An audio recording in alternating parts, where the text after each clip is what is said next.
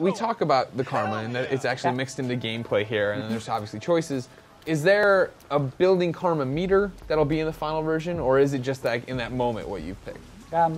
We're not showing it, but yeah. Okay. Okay. It's the same. I mean, I think the way. Oh, that's cool. You can take it from the lights under their car. Yeah. A lot of the cars are there. It's all little hatchbacks that have the neon underneath. So, yeah, there's neon underneath, and you can drain from that as well. So, you know, the minute-to-minute stuff's super cool. Very different than what you've done before.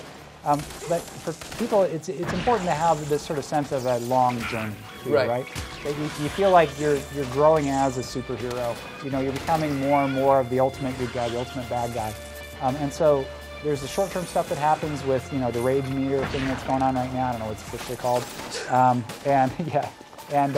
then there's also the longer-term stuff as well, where you're, as in previous Infamous games, that long-term journey then opens up more possibilities for you as a superhero, that you really kind of need to commit to being good or evil to really get the full extent of your powers.